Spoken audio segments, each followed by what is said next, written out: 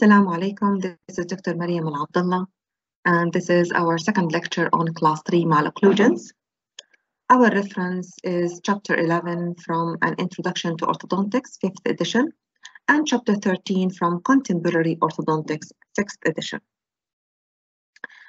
Last lecture, we talked about different terminologies that applies to Class 3 malocclusions, epidemiology, etiology, different features of the malocclusion, and basics for treatment planning.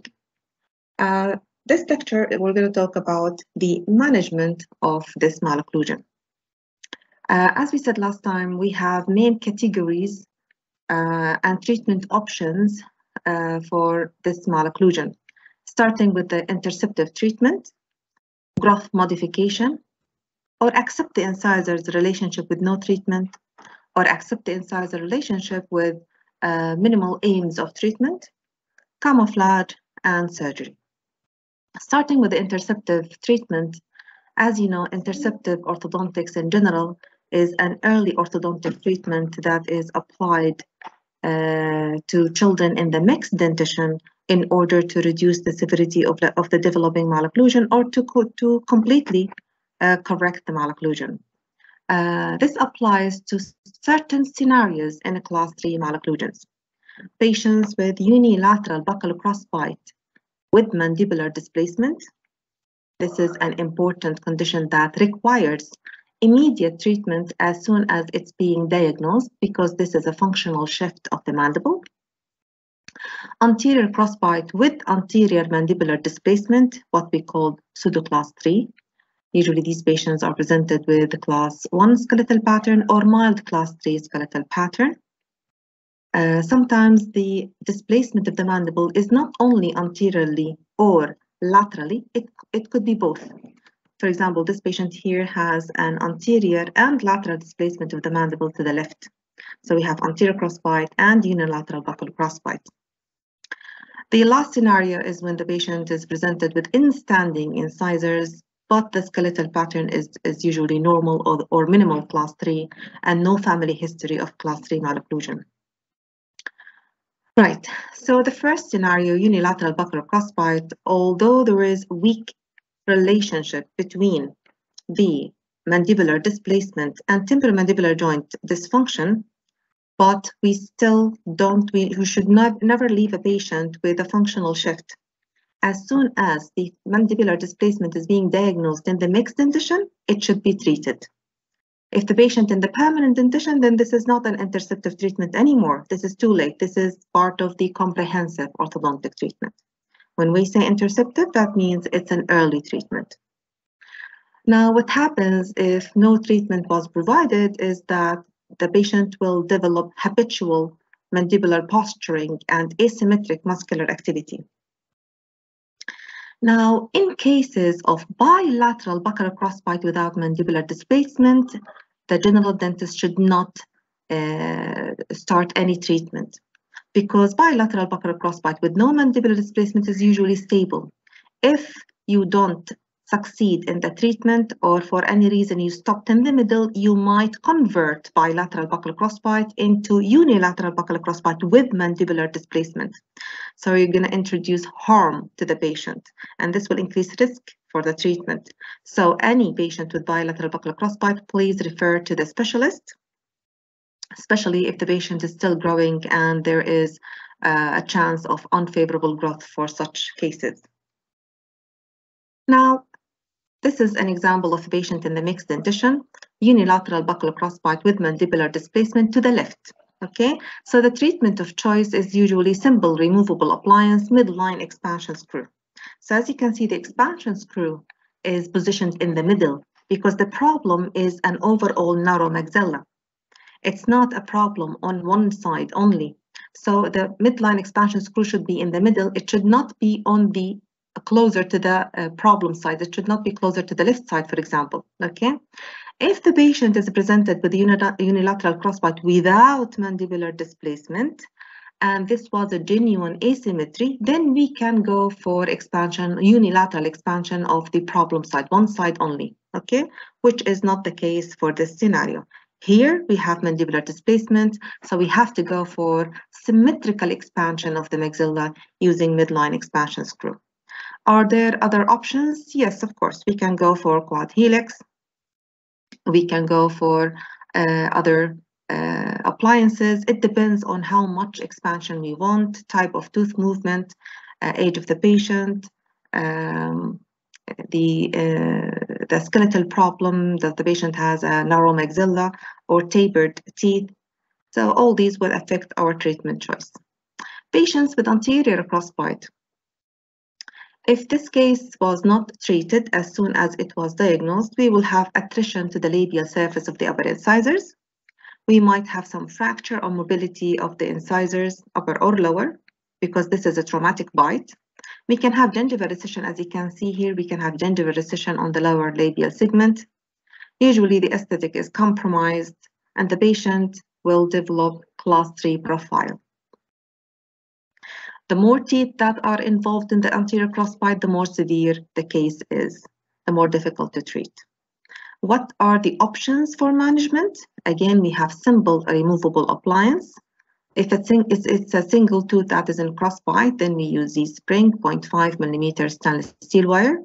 If it's two adjacent teeth, then we use a bigger Z-spring, we call it double cantilever of 0.6 millimeter stainless steel wire.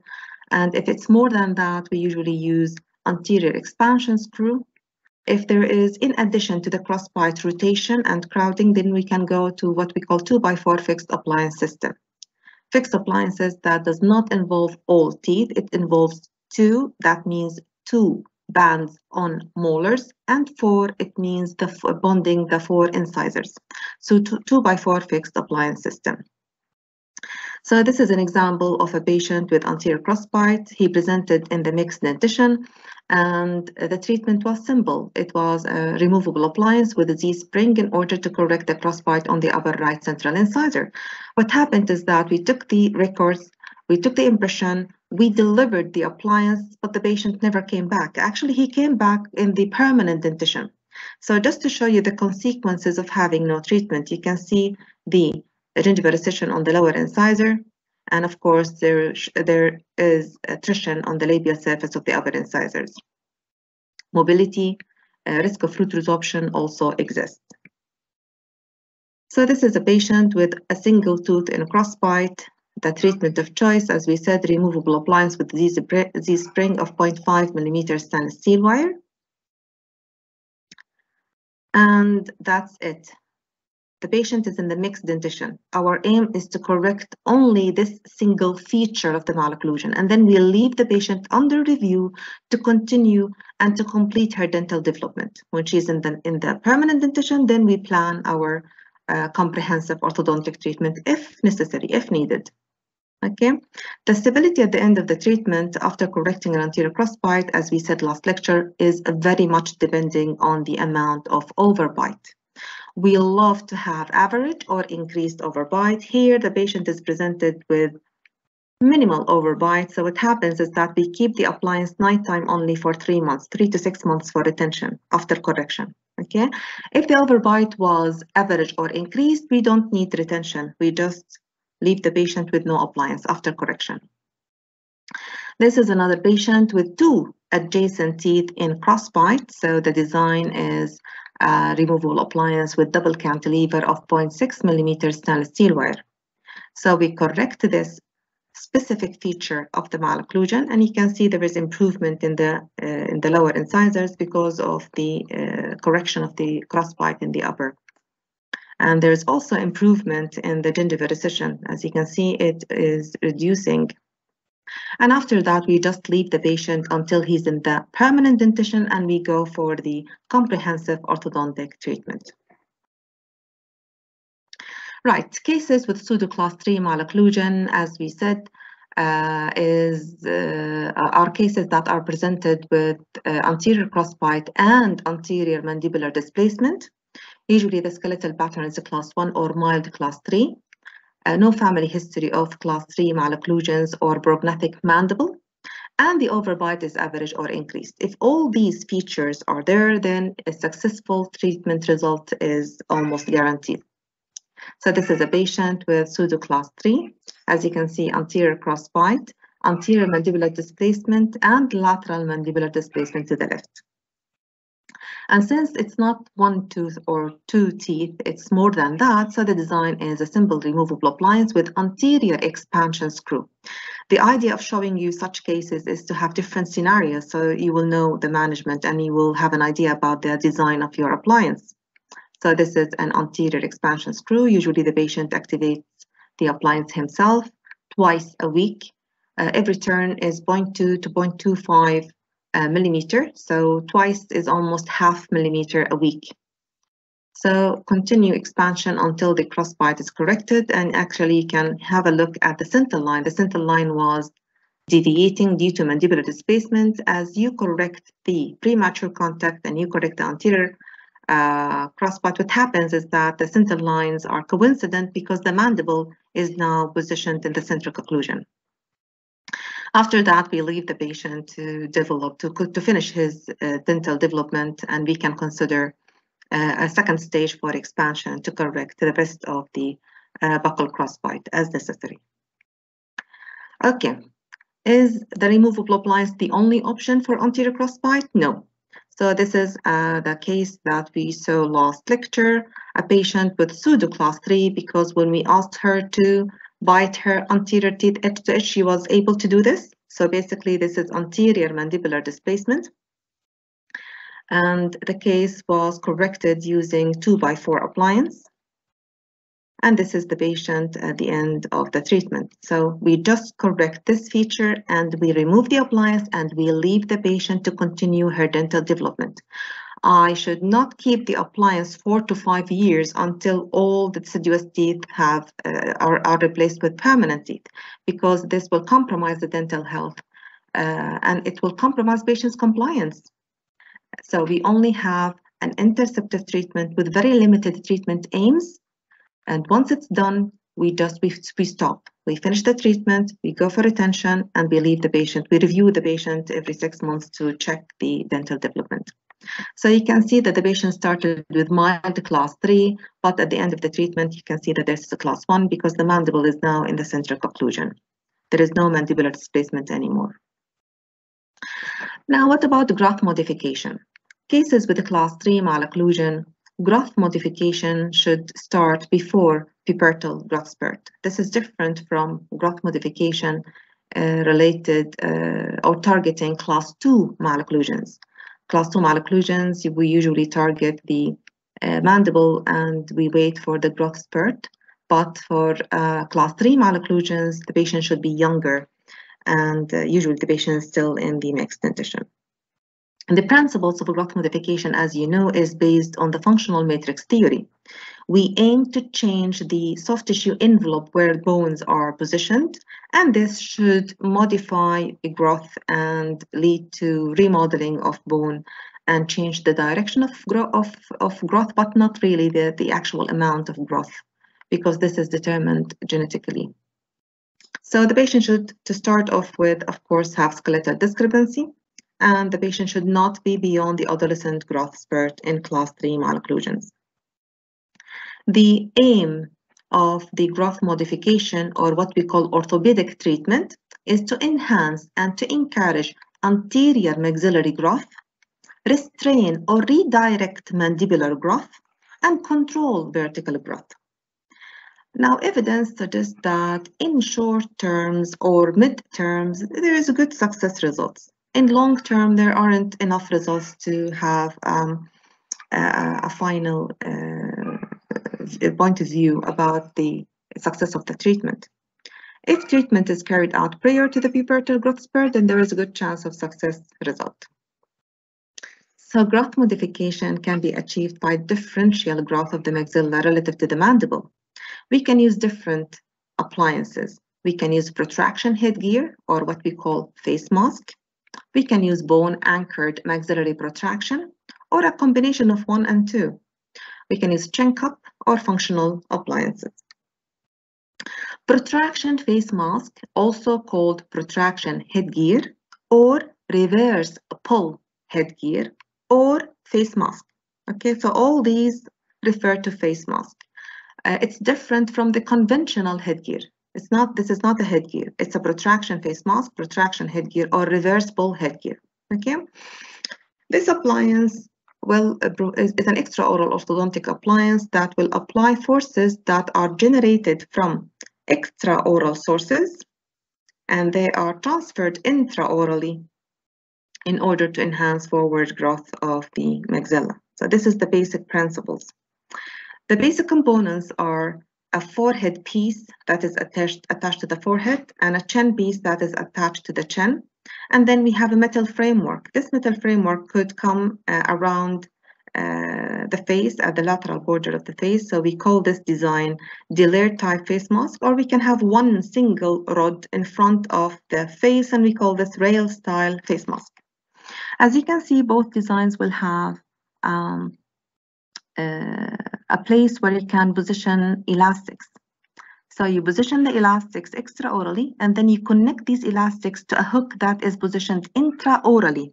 Okay, so what happens is that these elastics are trying to push the maxilla downward and outward, and what the reaction is, the forehead piece and the chin piece is being pushed toward the face. Okay, so it's like stabilizing the appliance, action and reaction. Intraorally, these elastics could be held by removable appliances or fixed appliances. So as you can see here, these are the elastics, and this is the hook that is attached to the band on the molar. It could be, as we said, it could be removable. Again, these are the hooks where the face mask is attached. These are the hooks. Usually the hooks should be positioned between the laterals and the canines. Again, these are the hooks from a fixed appliance in order to provide an attachment for the face mask. So the elastics that are used are supposed to give amount of force of about 300 to 600 grams per side. And as we said, the attachment is usually positioned between the lateral and the canine, as you can see here, between the lateral and the canine. And it should be directed about 20 to 30 degrees below the occlusal plane. This is the occlusal plane. It should be below the occlusal plane, 20 to 30 degrees. The number of hours that the patient is supposed to wear this appliance is 14 hours. So it's like evening and all night. Evening and all night. Okay, the evidence showed that patients under 10 years of age will have about 70% success rate with positive overjet at the end of the treatment. And these studies followed the patient about 15 months, around 15 months, but we don't have results that followed the patient more than that. There isn't enough evidence. So some research would suggest that using rapid palatal expansion can actually enhance the effect of the face mask. How?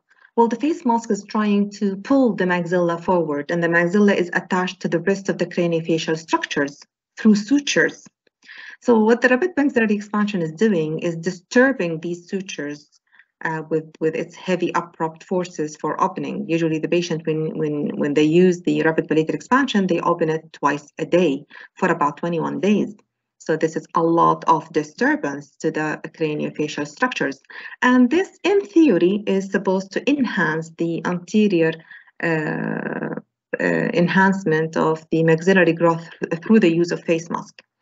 So researchers would suggest that you can use rapid palatal expansion even if the patient is not having a narrow maxilla or buccal crossbite. So you can use it. And if the patient is having a narrow maxilla, then you just use it to open. If the patient is not having a narrow maxilla and no transverse problems, then the patient can open it and close it, open and close, on and off, just to disturb these sutures and to enhance the effect of the face mask. So this is a patient wearing a de-layered type of face mask. And as you can see, these are the elastics. There are two ways to go for the elastics: directly from the left to the left hook, from the left extraoral hook to the left intraoral hook, again from the right intraoral hook to the right extraoral hook, or we can go cross opposite sides. And the reason why sometimes we use this, because these elastics sometimes do disturb the corners of the mouth. Okay, they can use some ulcers here if these hooks are a little bit wide. So as you can see, the force is coming extraorally and it's trying to pull the maxilla outward. So these are the hooks where we apply the elastics. As you can see, these are elastics that are going directly left to the left, right to right, and they should not, it's important to make sure that they are not disturbing the corners of the mouth. Right, so the best case for the use of face mask are cases with a skeletal class 3 malocclusion in relation to the maxilla. So the etiology is a retrognathic maxilla because this growth modification aims to enhance the forward growth of the maxilla. So to start off with, we need to have class 3 malocclusion with a retrognathic maxilla. Ideally, the patient should be from 8 to 10. And we need to have upper incisors that are upright or retroclined, but not proclined to start off with, because as a side effect of using face mask is to procline the upper incisors. Okay, so we don't want them to be proclined from the beginning. Also, the effect of having a face mask is to rotate the maxilla, resulting in opening the vertical dimensions. So again, to start off with, the patient should have average to reduced vertical proportions. It's not really a good indication for patients with long faces and increased vertical proportions. So what's the effect of the use of face mask? Again, we're trying to move the maxilla forward. As the forces are going underneath the center of resistance of the maxilla, what happens is that we will have the maxilla going forward and a little bit of rotation, counterclockwise rotation, anti-clockwise rotation. Okay, and this will result in hanging of the molars downward, and it will result in opening the maxillomandibular plane angle, and it will increase the vertical proportions. So the overbite will be reduced, or even we will end up with an anterior open bite. Now, another effect of the face mask, as you can see, so the red line here represents the forehead, the metal rod, and this is the chin part. So this is the face mask. It's trying to pull the maxilla forward, and also as a result, the upper incisors will be pulled forward, they will be proclined, and the mandible will be affected by redirecting the growth of the mandible downward and backward. Okay. Now, when we pull the maxilla forward, the whole sutures where the maxilla is connected to the craniofacial structures will be affected. But for the mandible, when you try to push the mandible backward, what happens is that we don't have sutures, we have condyle. So the condyle and the glenoid fossa will be affected by this force, and we might have some bone remodeling, and we will have change in the direction of growth of the mandible, not the length of the mandible. And this is why the patient to start off with should have average to reduced vertical proportions. This is an example of a patient who presented with a class 3 malocclusion. So this is a true class 3 malocclusion. It's where we need growth modification. The problem is the patient is having an anterior open bite, but it's partially related to partially erupted upper incisors. Okay, so we went for face mask to improve the skeletal pattern, as you can see, and the patient was good. She actually presented with good compliance, and we ended up with a positive overjet and improved overbite only because the teeth were partially erupted. So we were that was not part of the treatment, the effect of the face mask. On the contrary, the effect of the face mask is to increase the length of the vertical proportions, the lower facial height. Okay, so the upper incisors are proclined, the maxilla is being pulled forward, and the mandible will rotate backward and downward. Now, the second option is bone-anchored maxillary protraction for growth modification. And this is relatively a new technique. And it's the use of screws or mini plates. So this is a model. And you can see these screws are positioned in the maxilla in the posterior part of the maxilla, in the mandible in the anterior part of the mandible. And the only part that we can see intraorally are these hooks, small hooks. And we ask the patient to use elastics. So it is, although we still rely on patient's compliance, but it is, let's say, maybe easier for the patient to use. Nevertheless, this is an invasive procedure. We need surgery. Okay. In addition to the elastics, the patient could also add face mask to these hooks to enhance the effect of the growth modification effect. So we need surgery to position the mini plates in the upper arch all the way at the back, and in the lower arch all the way to the front, and then we raise a flap, we close the flap, and at the end we only see these small hooks coming out intraorally. Right, so this is a case from Prophet. As you can see, the patient is using elastics for growth modification, and at the same time, the orthodontist is applying fixed appliances, bodily movement, and opening of space, etc., etc. You can note that here, although the case is finished and the appliances were removed and there is very good correction of the malocclusion, yet the mini plates are still in place. Why? Because we always worry about relapse in patients with the class 3 malocclusion. We worry about the unfavorable residual growth. So if this happened for this patient, we can always go back to elastics. So we can always go back to wearing elastics to counteract the effect of this unfavorable growth. So this is to show you bone anchorage with face mask only, no elastics. So what happens is that we place the mini plates in the anterior part of the maxilla, and this is replacing the hooks that are used with removable appliances or fixed appliances. And we ask the patient to apply the elastics from the face mask to these hooks, to this part of the mini plates. A third option are chin cups. Okay. A chin cup, as you can see, has a head cap component and a chin cup component, and in between we have an elastics to apply the force. Okay, the idea is to modify the growth of the mandible by rotating it downward and backward. Again, the force that is applied by this appliance is not transferred to a suture. It is transferred usually to the condylar's head.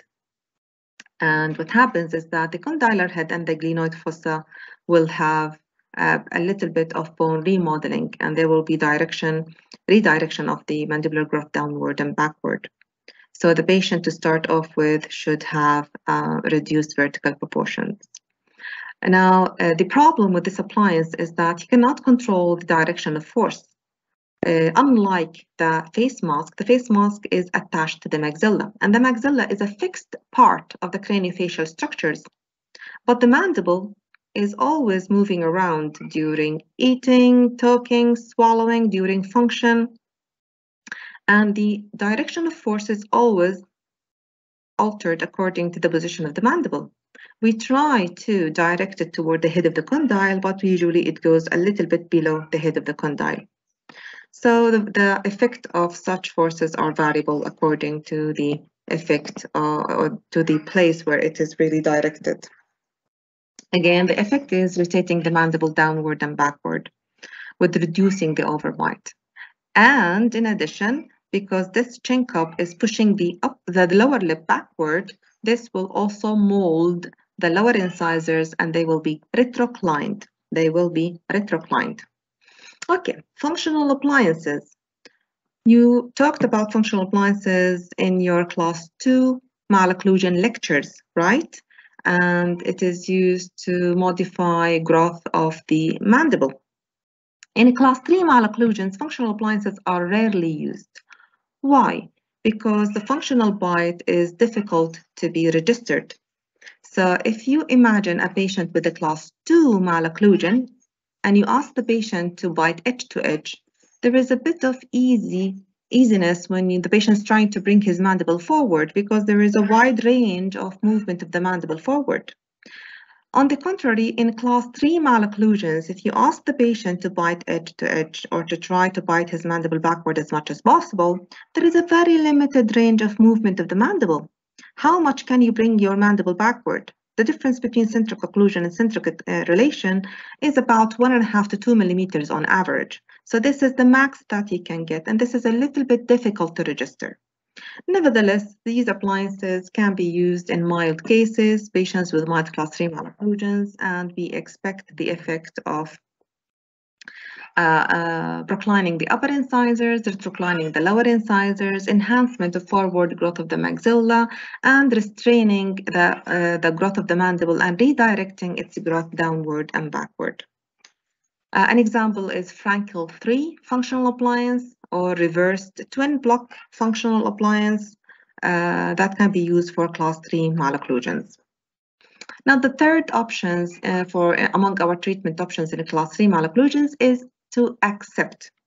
Like any other malocclusions, if the case is mild, if the patient is happy and satisfied with his profile and occlusion, or if the patient is persistent, presented with persistent poor oral hygiene, or he is not willing to comply with your treatment options, then it's best to provide no treatment. Just accept and go for no treatment. And this will require extensive patient communication and education. On the other hand, if the patient is having mild class 3 malocclusion, reduced but positive overjet and reduced overbite, and the patient is satisfied with his occlusion and his profile, or if the case is really severe but the patient refuses surgery, then we can go for simple treatment aims, what we call compromised treatment. Compromised treatment is just to go for align and level the arches, and that's it. We are not aiming to correct the incisors classification and the molars classification, etc., etc. We just go for limited treatment aims because we cannot correct the malocclusion if it's really severe and the patient refuses surgery. This is not magic. Orthodontic treatment is not magic. So these cases, we accept the incisors classification, we accept certain features of the malocclusion, and we just go for alignment. And this is an excellent example of a patient who presented with class 3 malocclusion. As you can see, the patient's chief complaint was a buccally displaced upper right canine. The lower incisors are really retroclined. The incisors are class 3 malocclusion. The molars on both sides, on the left side is half unit class 3. On the right side, it's a quarter unit class 3. So correcting the malocclusion in the upper and the lower will be difficult without any, let's say, surgery or any other methodologies. The problem here was that the AMB was minus 0.7, so this is a class 3, moderate class 3 skeletal pattern, and the problem is a prognathic mandible. The lower incisors are 83.5, which means they are really retroclined due to the dentoalveolar compensation. So there is no further retroclination that could be possibly applied. So for this patient, we really have to go for compromised treatment, accept the skeletal discrepancy, accept the incisors classification, and just go for upper arch orthodontic treatment only. Okay, and as you can see, we expanded the upper arch because of the crossbite, we aligned the canine, and we reached our treatment aims were fulfilled. We reached to the end of our treatment. So this is the patient at the end of the treatment. And I want you to notice here the start molar relationship. It was quarter unit class 3, and we did nothing to the lower arch, as you remember. What happened is that the patient at the end of the treatment was presented with a full unit class 3. So this is a total of 4 to 5 millimeter of advancement of the mandible. So what happened is that the patient did continue to grow. She was about 13 when she started her treatment. So she did continue to grow unfavorably. And luckily, we were able to align the canine and to stop the treatment with an acceptable incisor relationship, as you can see here. So this is a less severe class 3, and at the end of the treatment, the patient did present with a moderate class 3 malocclusion, a more severe, let's say, class 3 malocclusion. Right. Camouflage. Camouflage is to accept the underlying skeletal discrepancy in the anterior posterior in the vertical dimension, and just go for correction of the rest of the features of the malocclusion. Okay, and the stability of such treatment will very much rely on the amount of overbite and the amount of growth, if there is any, because we said if there is any growth that will remain, usually it's unfavorable. Of course, camouflage is more efficient by using fixed appliances than removable appliances, and any extraction should be avoided until we finish with our expansion and proclination of the upper incisors, and then we reassess the need of extraction. We don't extract first in the upper arch at all. So how can you camouflage? As you know, this is the same as what the soft tissue will do, which is molding the teeth. We try to procline the upper incisors, we try to retrocline the lower incisors, or both, in order to correct the malocclusion. Now, when do we choose to procline the upper labial segment? Only, again, if the patient is presented with a class 1 or mild class 3 skeletal pattern, if the upper incisors were upright or retroclined, but not to start off significantly proclined, and if the overbite is average or increased, because as you can see, the black line represents the tooth before proclining. The blue line represents the tooth after proclining. As you can see, proclining upper incisor will reduce the overbite because you're going to be swinging the tooth upward. So this will reduce the overbite. So to start off with, we need to have average or deep overbite. If we have crowding in the upper arch, we need to assess need for expansion, and we need to go for proclining, and then reassess the conditions and reassess need for extraction. We try to avoid extraction as much as possible for such patients, especially young patients who still have some potential growth, because usually this will be unfavorable. Now, the expansion, it's important to know that if you expand without any fixed appliances fitted on the teeth, then you will have pure tipping of the buccal segment, and this will cause swinging of the palatal cusps downward, and this will result in reducing the vertical dimensions, reducing the overbite, and compromise the stability. To avoid this, it's important to expand in addition to be having fixed appliances fitted on the buccal segment, because the fixed appliances will have a torque, lingual torque. So this will control the expansion, and we have to use rectangular arch wires in order to express this lingual torque that is already exists within the prescription of the brackets and the bands. Okay, so it's important to go for expansion when the fixed appliances are there and the rectangular arch wire is fitted.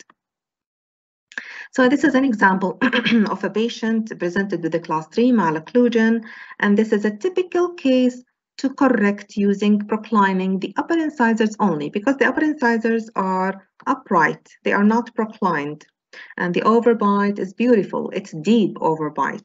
And the skeletal pattern is mild, it's not that severe class 3. So this is a typical case to go for proclining the upper incisors. As you can see, this is correcting the incisors classification. We had to terminate the treatment early due to patient's poor oral hygiene, but as you can see, the skeletal pattern, the incisors classification was corrected to class 1. Now, if the patient was in the mixed dentition and he decided to go to procline the upper labial segment, it's extremely important to check the stage of development of the permanent canine. If the permanent canine was far away from the roots of the incisors, then you can go safely proclining the upper incisors, as the root will go a little bit palatally, but it will not come in touch with the developing canines.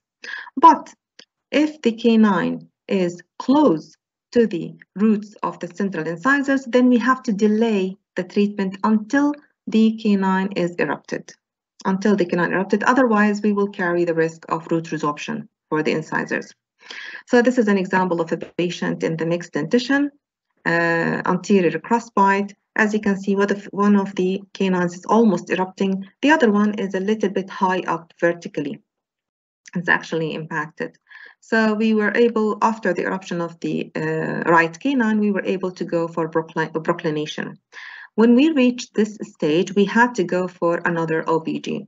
And this OBG, as you can see the difference, now the canine is closer to the roots of the incisors. So now we have to stop, wait for the canine to normalize, and then after extraction, of course, of the deciduous, we extracted the deciduous C, and now we're waiting for the canine to normalize, and then we go for a second stage of fixed appliances, open space, exposure, and then align the canine. So this is the patient at the end of the treatment. Now, retroclining the lower labial segment, as you can see here, the black line represents the original position of the lower incisors, and the blue line represents the position of the newly retroclined lower incisors. So when you retrocline the lower incisors, the overbite will increase. The overbite will increase, and this is good. Okay, sometimes extraction of lower Cs at the same time may allow lingual movement of the lower labial segment, but you need to assess the space condition in the lower arch. Of course, if you correct this in the mixed dentition and the patient continue a little bit of unfavorable growth, what happens is that these lower incisors will be trapped behind the upper incisors, and it will help with the dentoalveolar compensation. So this is a patient who had no treatment of the crossbite. The lower incisors were not retroclined behind the upper incisors, and the patient continued unfavorable growth. So what happens is that the mandible and the lower incisor will be brought forward, and a further and more severe reverse overjet will be produced. On the other hand, a patient who had the anterior crossbite corrected early, if the patient continued to have unfavorable growth, what happens is that the lower incisor will be trapped behind the upper incisors, and we will have good dentoalveolar compensation. So this is a patient who presented with class 3 malocclusion. As you can see, the anterior crossbite was not treated early, and the lower incisors were not retroclined. And the upper incisors are actually of average inclination or even a little bit proclined. So this is the excellent case to go for retroclining the lower incisors only. So as you retrocline the lower incisors, what happens to the overbite? It will increase. So this is beautiful. This is reduced overbite, proclined lower incisors unspaced, and this is retroclined lower incisors and average overbite. So this is a good result using retroclination of the lower incisors only. What happened is that the mandible also relaxed, the lower lip also relaxed to a more favorable position compared to the previous, before treatment. Right. We use retroclination of the lower labial segment if they were already proclined or upright, but not to start off being retroclined. If overbite is reduced, because as we said, if we retrocline the lower labial segment, the overbite will increase. This is an advantage. And if the skeletal pattern is mild to moderate class 3, and if there is no further unfavorable mandibular growth is expected. Retroclination of the lower labial segment, of course, means that the lower incisors will occupy a narrower arch. That means we need space. And retroclining, as we said, will increase the overbite. So this is a patient with a class 3 malocclusion. The upper incisors are of normal inclination, but the lower incisors are slightly proclined and the overbite is reduced. So the best thing to do is to go for retroclination of the lower labial segment, and this will enhance the overbite and correct the incisors classification. Now, sometimes during fixed orthodontic treatment, we can use elastics. We use class 3 type of intermaxillary elastics, and these are connecting hooks at the back of the maxilla all the way to the anterior part of the mandible. Okay, so these are called class 3 intermaxillary traction elastics. And the effect of these elastics is to medialize and to move the upper arch forward, the whole teeth, the upper incisors and the upper molars forward, and it will move the lower teeth backward. So it's a combination of both action and reaction, okay? But at the same time, it will, due to this direction of movement, this is not a pure horizontal force. So what happens is that the mandible might drop down and compromise the vertical dimension. So it's important to control the vertical position of the molars to avoid reduction of the overbite. So this is an example of a patient where we used class 3 elastics. What happens is that we're trying to retrocline the lower incisors, and this will enhance the overbite as long as we are controlling the vertical position of the molars. So these are the features that favors orthodontic camouflage treatment for patients with a class 3 malocclusion. The skeletal pattern class 1 or mild class 3, minimal dentoalveolar compensation to start off with. If there is anterior mandibular displacement, then this is even better, and we will have better success rate and easier treatment. If the patient has having average to increased overbite, this is excellent for stability. And if the patient is past the adolescence growth spurt, then this is good because any potential remaining of growth usually is unfavorable. So this is an example of a patient with anterior crossbite. Luckily, the patient can bite edge to edge.